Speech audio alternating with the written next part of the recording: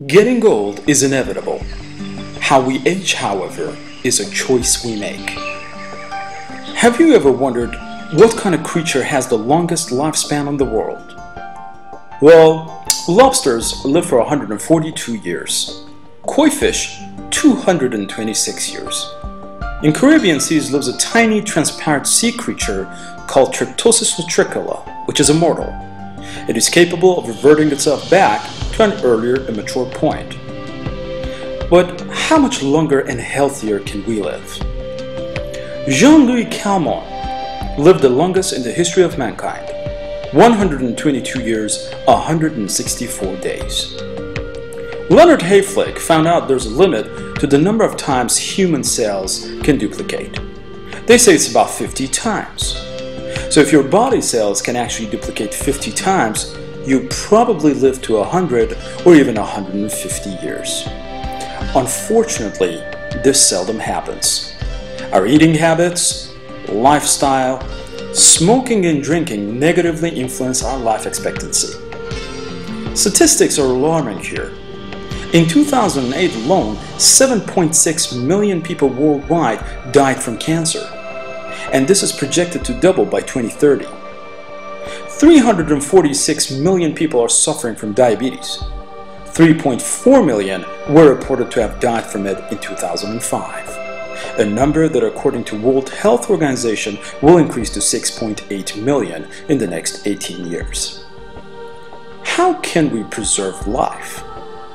Human body consists of certain parts which we call organs. These organs are created by smaller parts called tissues. And within those tissues are human body cells. These cells are the root of our wellness. This very fact led scientists to explore more and understand the functionality of stem cells.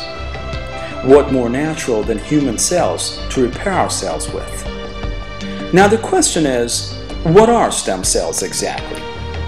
These are cells with high plasticity that are able to self-replicate and can differentiate into many cell types. When we get a cut, what happens is that stem cells in bone marrow differentiate into the relevant body cells to be able to repair the wound. And that's how we heal ourselves. So what are stem cells useful for?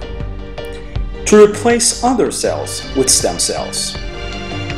To repair damaged organs and cells.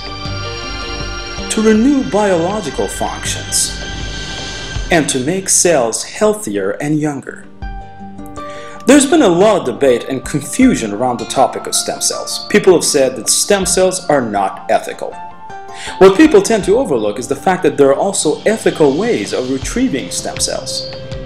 Using embryonic or fetal stem cells is like killing a life, and certainly unethical.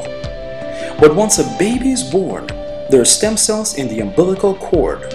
Stem cells in the blood cord are very young and healthy and of course ethical. Also, the technology today allows us to use adult stem cells, found in bone marrow, fat, teeth, and blood. There are two types of stem cells, hematopoietic and mesenchymal. Hematopoietic stem cells are able to differentiate into different body cells, however, they need to be matched, so there's the risk of rejection. Mesenchymal stem cells are also able to differentiate into any cell type in the body, and they do not need matching. This means that stem cells can be taken from anyone and injected to you without the risk of rejection. One application of stem cells is rejuvenation, where stem cells are used to make our cells younger. Where you get the cells from is of great importance. Internationally certified labs are the only reliable source. We offer you a world-class facility to receive stem cells. At the moment, we offer two packages: regenerative and healthy aging package, live stem cells for cartilage regeneration. Here is the process through which our procedures are done. First, a full body checkup. This is to determine whether the procedure is feasible. Then an appointment is made for you to receive stem cells, and finally our specialist's review. The results of receiving stem cells will be medically verified. Recipients will not only be able to feel the difference in their life, but also see the difference in test results demonstrating that stem cells have actually done what they do best. What stem cells can do for us today is absolutely fascinating. Let's look